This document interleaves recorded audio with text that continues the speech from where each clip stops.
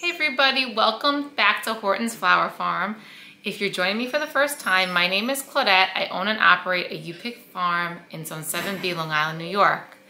This video is going to be about starting a flower farm and the things that I would do different if I was starting a flower farm today. Let me tell you all a little bit about the farm that I currently have so that you can get an idea of why I would do the things different that I did. So my flower farm, we've been in operation for, this will be the 4th season growing, and I'm on a little less than, I probably grow on an acre, and I have 2 acres of land. So I am in Zone 7B. I'm a U-Pick flower farm, and a U-Pick flower farm is a little bit different in the way that I go about how I plan things out and what I plant. But overall, I think the tips here that I'm going to be giving you are tips that I would do in general, even if it wasn't a U-Pick flower farm. So currently on my flower farm, I have 8 100-foot rows. I have 2 200-foot rows and 4 75-feet rows, and I just added a cottage garden to my farm this year. Okay, so let me get right into the first thing that I would do differently. So when I started my farm, I didn't start off with all those rows. I actually did start with less rows. And I actually would have started with even less rows than I started with. My first year, I started with 7 100-foot rows. What I would do in my first year of flower farming is I think I would only start with about 5 to 6 rows of flowers.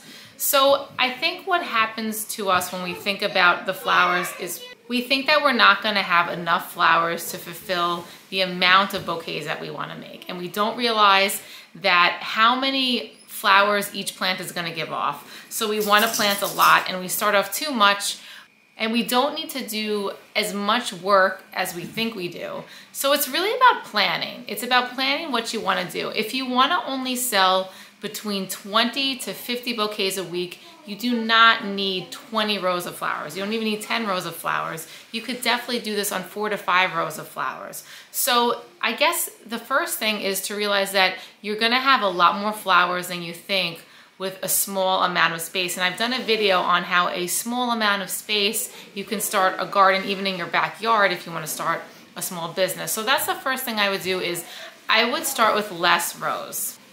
Starting with less rows also means that I don't have to have as much strip tape. I don't have to have as much landscape fabric. I don't have to have as much weeding. So I'm saving so much on labor, so much on time. And those are really important things that take up so much of what we do as flower farmers, those little things, and they're the biggest stressors. So I would probably start, if I was starting out, I would start with 4 to 5 rows. And now I can't talk about what you would put there because there's different things for flower farmers. Like I put all annuals. My annuals bloom out in July through October. Some people like to do hardy annuals. So I can't talk about what you would put there, but in general, I would start with smaller, with less rows. Okay, so number 2 is less flowers, but not less flowers because of less rows, less variety of flowers. So my first year, you want to try everything and you're excited to do it. But again, this is all about planning. I think that you have to really decide what's going to give you your most bang for your buck. So I'll talk in terms of annuals, the zinnias, the celosia, the ageratum are a great filler, and then sunflowers. So if I want to do something really simple, and I tell people who ask me questions, I say I would start with cosmos, zinnias, celosia.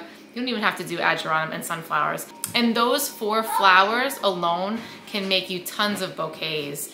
There is a farm by me that all they put in their bouquets is mostly sunflowers, just a hint of celosia, and they put in a hint of ageratum, and that's their bouquets, and they wholesale those out even to the city.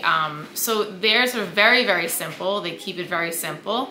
Of course, I like mine a little bit, you know, to put the zinnias in it and some cosmos, but you can keep it very simple and have beautiful bouquets. So I would do less flowers. That way you're gonna figure out the things that work for you, the things that people like. You don't have to go crazy. And then I also think that you don't have to plant as many of one flower. So you don't have to plant, if you want 50 feet of ageratum, you could do 10 feet of ageratum. But again, then you're adding more work. And then we're gonna get to the next thing. If you're growing these yourselves, each one of these flowers has a different start time. Okay, so for my first year, the next one is I would buy plugs if I'm doing a large scale planting. So my first year I grew 12,000 plants in my grow room, and wow, was that a lot more work than I thought it was going to be. I was in that grow room every night for about 45 minutes, watering, fertilizing when I had to. At the beginning, some of the plants were drying out in the morning and they wanted to be watered twice a day. It was a lot. They were really like babies. You know, people have commented before, no, I want to grow my own flowers. And I say, listen, if you're on a large scale like I am with my farm and you're growing like that, you don't want to stress yourself out before the season even starts in your plants. Ordering plugs, even if it's just some of them, is going to take the burden off of you. So the year that I ordered plugs, which was last year, my first year ordering plugs, I ordered 75% of what I grew in plugs, and it made a huge difference. I felt like I wasn't burnt out by the time those plugs went in the ground, because honestly, even just getting those plugs and having to harden them off was a lot of work. Those 2 weeks or week before you get the plugs and bring them in and out and making sure they stay alive is a lot of work. So you just want to try and make less work for yourself. This is not being lazy, by the way. You're allowed to take things off of your plate and not be called lazy, and you're not doing what you love and growing it. So I really would recommend buying even some plugs. Okay, so my next tip of what I would do if I was starting a flower farm today is I bought my plugs, and you'll see it, my disaster video of my unboxing. They came in the mail and a lot of them were destroyed. So I would recommend getting a grower who is local to you and even having some of them grown locally, because this is going to save you the stress of worrying that everything for your whole season is going to be destroyed because the box got lost in UPS or it got crushed. Because let me tell you that the growers are great, but they don't have control over shipments, and they don't have control. Once those plugs are delivered, and I had this problem, I said, can you send me a new tray? They don't have backups. So this is something that you don't want to have to worry about. So I would definitely try and grow locally. So the next thing that I would recommend if I was starting this year is to really plan out succession plantings. If you don't know what succession planting is, you really have to learn what it is. I'm not going to go into it too much. I will be doing a video on succession planting, but succession planting is planting, for example, zinnias. And this is important to me to succession plant, because what happens is once they go in May, they start to look a little, dying back in September, and then they die even more at the end of September. And I want them to go all the way through October. And they don't look so pretty then. And because I'm a U-Pick farm, I want them to look really pretty for the customers. So I need to do 3 succession plantings, not even just 1, 3 succession plantings in July and even the beginning of August, which may sound late, but it's not if you want those blooms to go all the way through. So I suggest that you really look into succession planting, how it works to keep your season going so that you'll have blooms and you can make more money and be more profitable. Okay, so the next thing that I would do is I would get help right away on the farm, no matter what the cost it is, even if I'm taking a hit. So you may think like, I don't have money for that, but you are going to be doing so much work. Your flowers are going to fall behind in every aspect. Like, this year I hired someone to do the weeding, and that's what I'd say. If I were to recommend where to spend the money, I'd say hire somebody to weed. And you're gonna say, but use landscape fabric. I did use landscape fabric, and the weeds, we have really high weed pressure where I am. So I hired somebody to weed. I actually hired 2 people to weed, and it was somebody who was familiar with flowers because they work on a farm also. So they were able to decipher which ones were weeds and which one were flowers. So I actually had them weed in the beginning of July, and it cost me a lot of money, around $700 to $800 for my whole farm to be weeded. And it was the best $700 to $800 I spent, because it kept it looking pristine and weed free probably all the way into it kept it looking beautiful. So it was money well spent, because it's not even about how it looks. It is for me because I'm a U-Pick flower farm, but it's also about the nutrients that the flower is going to get. And I learned that from the past 2 years that I grew, where things were growing smaller and didn't look as healthy, just because the weed pressure was so much on the farm that weeding was not just about it looking pretty because there was no weeds. It really is beneficial to the plants. And if I were to do that myself, like they spent, I think they said it was 16 hours of weeding, which is a lot of weeding in the hot summer. So that saved me 16, maybe 18 hours. It was a lot.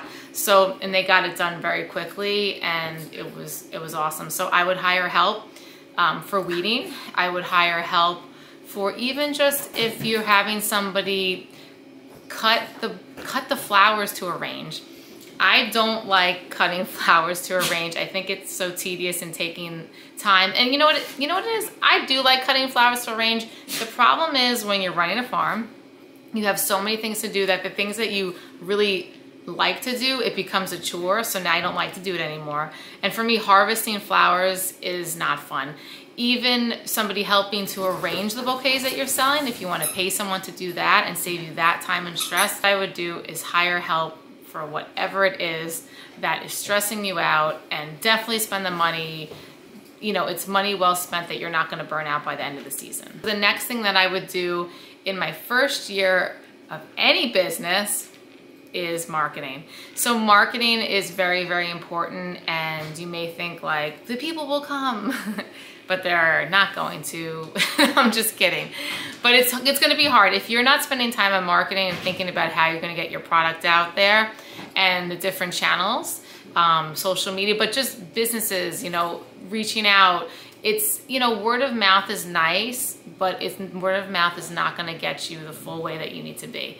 So I'm not going to go into the details of marketing. I'm just going to tell you that it's super important. The first year that I opened up the business, I didn't do a lot of marketing. I probably marketed, I used influencers to market it. I didn't really spend a lot on marketing, and it didn't have the turnout that I thought it was going to have. The second year, we spent a lot more on marketing. We got our name out there. People know about us. We were on the news, and that was not a paid marketing. That was just luck. If you can get on the news, that's great. But, you know, spending the money on marketing, maybe on Facebook and things like that, I think is a great investment.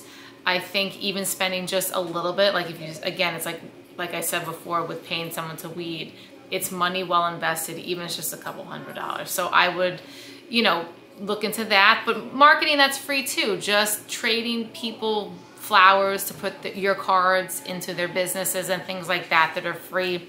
Anything that you can do for marketing is going to be beneficial, and I would do it the first year. I would think about that before the flowers are even in the ground. Okay guys, so I hope that you enjoyed this video. I hope that it was helpful in the things that I would have done differently on my farm had I been starting my flower farm right now. If you have any questions, you can, you know, comment below, and I'll be happy to look at them and answer them. And I wish you guys all luck. Flower farming is a beautiful, creative thing, and I think it's something that you have to have a real passion for and love, and I think it brings joy to so many people and yourself. So I wish you all luck, and I will see you guys soon.